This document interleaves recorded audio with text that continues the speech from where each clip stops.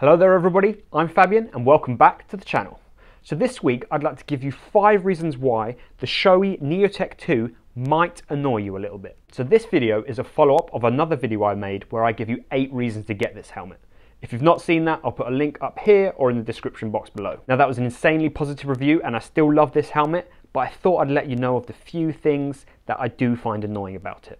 So let's get started. Number 1, I found it to be a bit of a strange fit.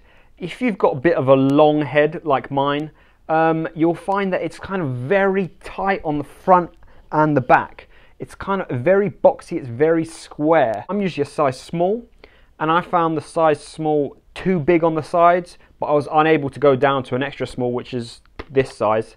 It was just impossible to get on. So it may not be for your head shape, so it's worth trying them on and really getting a good idea of whether it's for you. Number 2, leading on from its strange fit, I do feel the look of the thing is very bulky. It's a bit of a lump, and almost anyone I see wearing these, they do seem to have that big head baby look. So if you prefer that sleek, sportier look, this helmet may not be for you, and you may not actually want a modular helmet at all. And number 3, this helmet does not have any double D-ring way of fastening it to your head.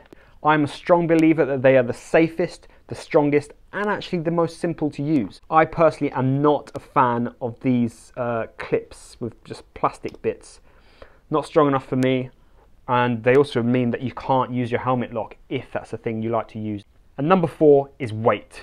This is a size extra small and it comes in at 1.65 kilos, which actually for a modular flip-up helmet, that's not too bad. However, compared to more simple styles, that's quite a lot. You can often find helmets that are 400-500 grams lighter than that. So really take that into account whether a modular helmet is what you want. Personally, that's a bit heavy for me.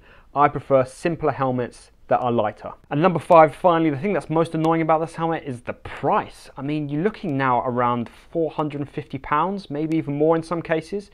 And if you want to get graphics on there, you're looking even more than that.